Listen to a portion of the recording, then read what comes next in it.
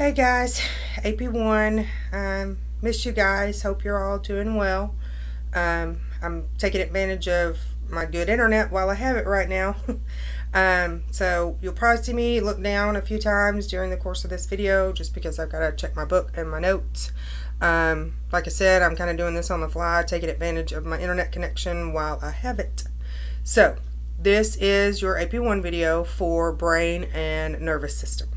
Alright, so you guys are going to read through labs 10 and 11. That starts on page 66 and it goes through page 68 for the nervous system. And then for the brain, that reading starts on page 70 and it goes through page 75. And there's quite a bit of labeling in this one too. So you're going to have labeling on page 68. On page 68 where it's asking you to draw the neuron. Remember, you drew that back in the tissue lab, so you can refer back to that drawing. Or you can refer to the picture of the neuron that is in your lab book on the bottom of page 66 and just draw from there. Either one is fine. But you have labeling on 68. And some questions on 68. And then on page 69, more labeling and questions. Then again on page 78, you have labeling for the brain. Now on the brain dissection that's on page 76 and 77, I have talked to Dr. Nelson. We're going to try to get together to do these last couple of dissections for you guys in AP1. So it will be the brain and then the eyeball. So we have plans to get those done and video them so that you guys can see them. On page 77, where it wants you to label the dissected brain, I will do my best to upload you some notes that will help you with that. Do the best that you can. If you have any problems, reach out to me and I will be more than happy to help you in any way that I can. Okay, so now you know your instructions and what you're supposed to do. Let's start your lab lecture for brain and nervous. Alright, and I will be uploading copies of my notes for you guys a little bit later on today, hopefully, fingers crossed. But as soon as possible. Alright, so in the nervous system we have two primary types of cells. You have neurons, which are the primary cell of the nervous system, and you have neuroglial cells, which are the supporting cells of the nervous system. Neurons outnumber neuroglial cells 10 to 1. Okay, and you have different types of neuroglial cells, and they're all listed for you in the notes right here. They're also all listed for you in bold print in your lab book on page 66 in that paragraph that's titled Cells of the Nervous System. Crazy. But just a quick overview of them. Your neuroglial cells. You have astrocytes. Astrocytes form the blood-brain barrier. Say that 5 times fast. Ganglion dendrocytes. I don't name these folks. I just report the facts. Ganglion dendrocytes form the myelin sheath in the central nervous system. Schwann cells form the myelin sheath in the peripheral nervous system. Ependymal cells line the brain and they produce cerebrospinal fluid. Microglial cells are the phagocytes of the nervous system. And then satellite cells are not found in the central nervous system. They surround and protect neurons and other cells. Okay? The nervous system is divided into two main parts. You have the central nervous system, which is the brain and the spinal cord, and then the peripheral nervous system, which is all of the nerves that come off of the spinal cord and traverse throughout the body. Okay?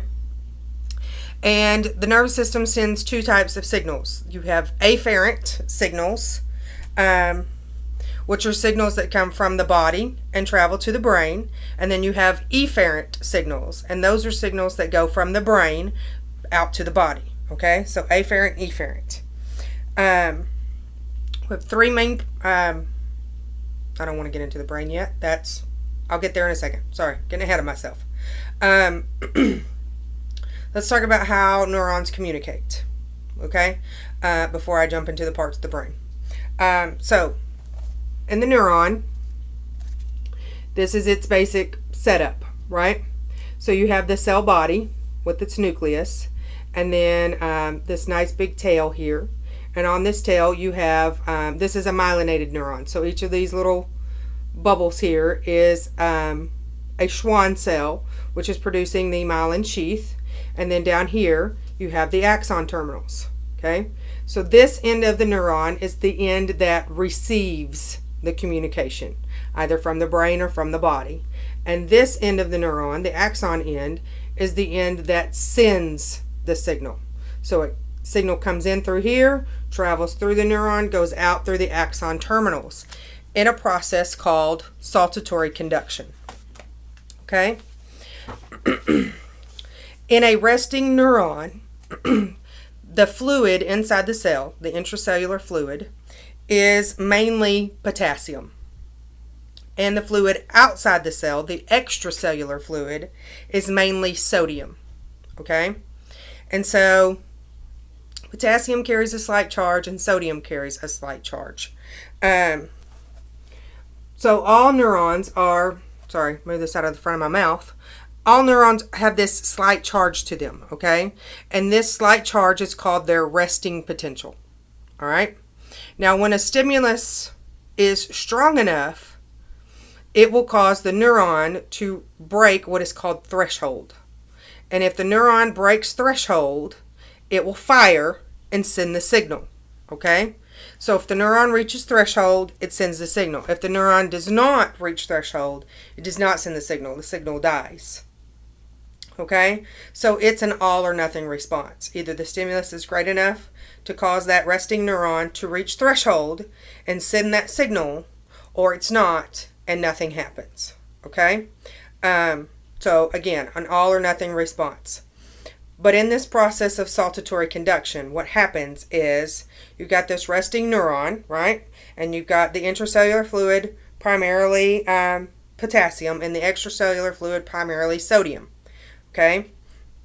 So in saltatory conduction, that sodium rushes in to the cell through these spaces in between the Schwann cells, in between these little gaps in the myelin sheath, called nodes of Ranvier. Okay? The sodium rushes in at these nodes of Ranvier, and that builds up the charge so that it finally builds it up enough that it's enough to cross threshold, and then boom, that neuron fires and the signal gets sent. So hopefully that was as clear as mud. But as you're reading through it, if you kind of keep that in mind, and again, it'll be outlined in your notes, hopefully it'll make a little bit more sense once you read it in the lab book, and then you read it and your PowerPoint notes from Dr. Nelson, and you hear it again from Dr. Nelson. Hopefully it'll kind of click for you guys. If not, holler at me. I'll be glad to try and explain it a little better. But that's the basic gist of it, okay? So now on to the brain. We've got three main parts of the brain. The largest, most obvious part of the brain is the cerebrum, okay? This is the area where our conscious thought takes place, okay? And then we have the smaller area of the brain that sits just inferior to the cerebrum. So it sits right below the cerebrum, and it's kind of this little ball-shaped area. It is the cerebellum. The cerebellum is responsible for complex body movements. So fine motor skills, gross motor skills, things like that. And then the last part of the brain is the brain stem that comes off of the brain and eventually travels down to become the spinal cord. But before it becomes the spinal cord, we have this small area that's the brain stem, and the brain stem is responsible for all those complex body functions that are involuntary that we don't have to think about. Praise the Lord. So, trying to make sure that I'm covering everything for you guys, because I feel like I'm leaving something out. I'm not sure what it is. Although I'm sure if Nelson watches this video, he'll let me know. We covered the cerebellum, the cerebrum, the brainstem. I think that's it for you guys for this one. If you're going through there and there's anything that I have left out or anything that you're confused on or whatever, then be sure and let me know so that I can go through it with you.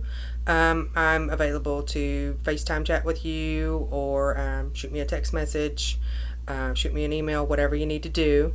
Okay?